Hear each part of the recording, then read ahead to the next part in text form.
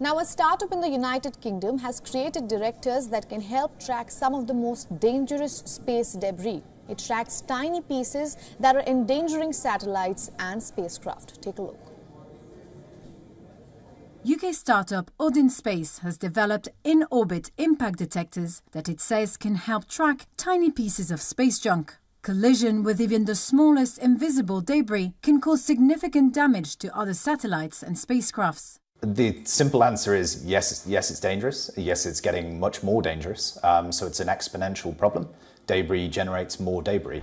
Engines full power. Thousands of commercial satellites are being launched into the Earth's orbit at a record pace, driving up the risk of collisions and create hazardous debris. Efforts to track the smallest piece of debris have proved impossible until now. ODIN Space have devised a lightweight detector system that can identify pieces of junk as small as 0.1 millimeters, even when it's traveling at thousands of meters per second. ODIN Space co-founder and chief operating officer, Dan Terrett. So ODIN Space is about mapping the 99% of debris that is just too small for the existing technology in space. It travels so quickly that it presents such a threat to satellites that it's really important that you put your satellite in the right orbit, you shield appropriately, or in some cases you don't put shielding where it's not needed. The company says larger pieces of space debris, measuring more than a centimeter, are being tracked and monitored by radar and other satellites. Instead of looking for the smallest pieces of debris, ODIN Space is listening, waiting for acoustic signals. James New is the company's co-founder and CEO. We fly panels similar to this.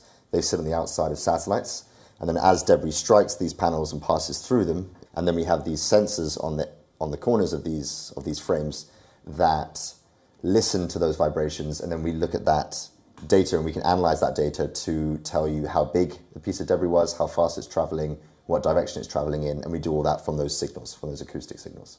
The panels are designed to be hosted on board other operators' spacecraft or satellites, creating a network of sensors providing a real-time picture of an orbit's environment.